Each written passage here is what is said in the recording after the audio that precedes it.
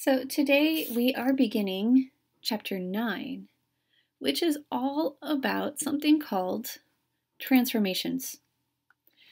A transformation is really any change you make to the graph of a shape. So it can change its location or position, it can change its shape or its size. So some examples of transformations. Here we have a transformation that increases the size of a triangle. Triangle LKP is enlarged to create L prime, K prime, P prime triangle. Here we have a quadrilateral that was just moved. Its position changed. It moved from here to here, the new version.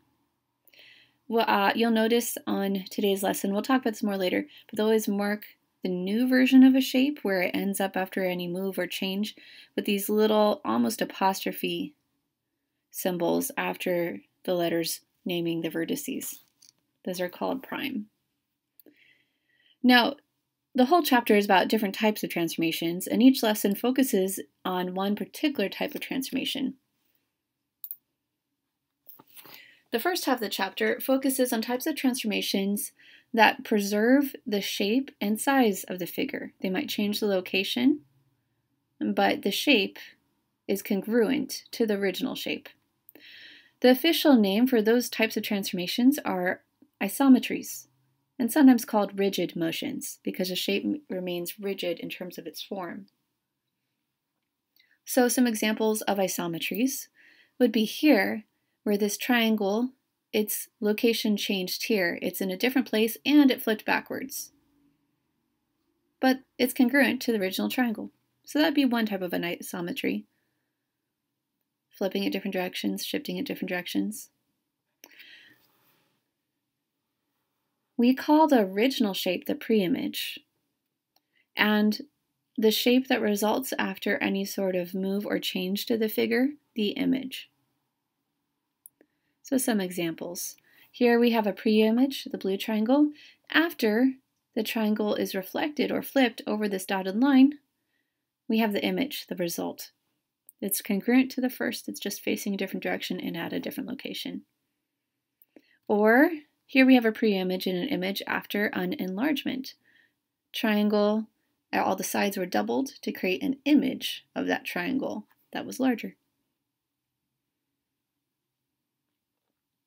So this one here, this would be an isometry, congruent triangles. This would not be an isometry, even though it's still a type of transformation, because the size of your figures are different. So put your pencil down for a second, because this is not on your paper. But in your head, see if you could find the two that are actually isometries out of these four options.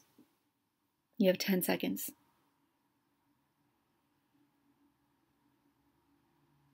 If you said A and C, good job, because there the image was congruent to the pre-image, is just at a different location or flipped backwards. But here, the pre-image and the image are different sizes, so those would not be isometries.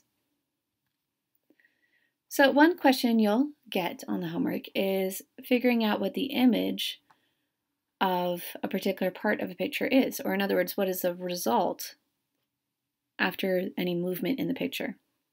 So what are the images of angle A and angle B? Well, that would be A prime. We read that apostrophe-like symbol as prime. A prime and B prime. That's the moved versions on the image, on the result. And then what are the pairs of corresponding sides? Well, AB corresponds with A prime, B prime, and so on. So don't overthink it. Some of these questions are really that straightforward. What is the result after any change to the graph for each piece of the picture? A becomes A prime. AB becomes A prime, B prime.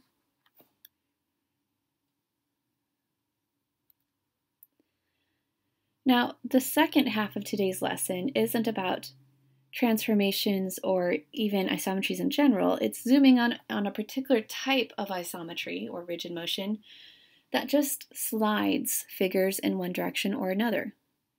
So the technical definition of translation, and make sure you write these definitions down, is that it is a transformation that maps or moves all points of a figure the same distance and same direction.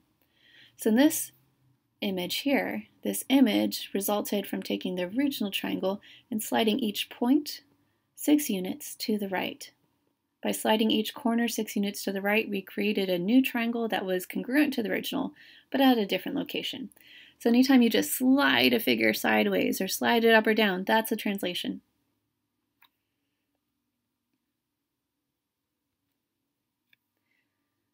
What are the images, or the results, the new versions, of the vertices of ABC following this translation rule, where every point, x, y, becomes x minus 2y plus 3 for the original vertices ABC here. So first off, graph triangle ABC. It should look kind of like that. Now, there's two different ways to figure out where the image or the resulting shape is after this translation. One way is graphically. So here's the rule. Anything that's added or subtracted in the x half of the point in the rule described moves things left and right above the x-axis. So x minus 2 takes everything and moves it negative 2 above the x-axis, so 2 left. Y plus 3 moves everything up or down. A plus 3 would move everything 3 up. So if we take A and move it 2 left, 3 up, C, 2 left, 3 up, B, 2 left, 3 up, we have the new image points connected, and we have triangle A prime, B prime, C prime. So that's a graphical version. There's also the more algebraic version. We can take this rule that the new points are going to be at x minus 2, y plus 3, and literally just subtract 2 plus 3 to the coordinates of each point. Do you do that? 5 minus 2, 6 plus 3, we get 3, 9 for A prime. Yep, 3, 9. So it's just an alternate way to get the same answer, the same graph, algebraically or graphically.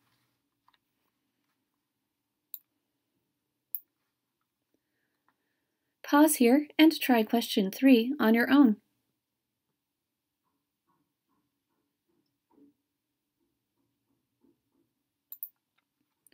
Question 3, I just want to quickly point out they're counting by twos. So this might be a case where, because the graph is counting by twos, it might be easier to start with the algebraic version, but it really works either way. They're moving the x values 3 to the left, the y values 4 up. 3 left, 4 up. 3 left, 4 up, 3 left, 4 up, or algebraically, and you should get these coordinates. When they ask what are the vertices, negative 2, 6, 1, 5, and negative 1, 1, and don't forget they also say to graph the image. Now, sometimes they'll ask you to work backwards. They'll give you a pre-image and an image, and they'll ask you what rule was used here. Like question 4, what is a rule that describes the translation or the slide that maps triangle ABC onto triangle A prime, B prime, C prime? All right, so the one without the primes, that's original. So if we take one corner and we see what direction it slid to go to its new version, it slid 2 left, so that's negative 2 over the x-axis, and 3 up, that's plus 3 over the y-axis. There's two different ways to write your answer, and I want you to copy both down here so that you're familiar with both when you see it in the textbook. You could write it like this. Coordinate x, y becomes, arrow symbol, coordinate x minus 2, y plus 3. There's a shorter way that you'll see more and more often in the textbook, T, which is the abbreviation for translation, and then small subscript. Make sure it's tiny and lower. It's kind of like the opposite of a superscript, like power level. A subscript is tiny and lower, kind of like the subscript on x2 and x1 when we're talking about points. So tiny and lower. In these symbols, negative 2, 3. It's like a summarized version. Whatever's first is telling us that's after the x, whatever's second is telling us that's what's after the y. Pause here and try question 5 on your own.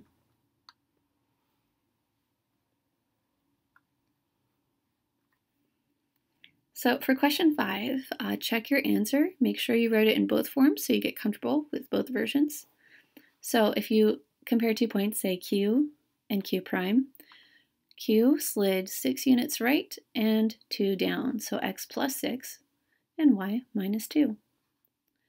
Or T, which stands for translation, 6, negative 2.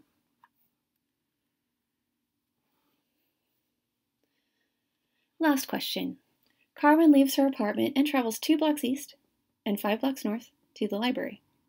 Then she travels 4 blocks west and 1 block south to the grocery store. Where is Carmen in relation to her apartment? So first off, let's say her apartment is on the origin. Make a dot on the origin. That's where she lives. That's her starting point.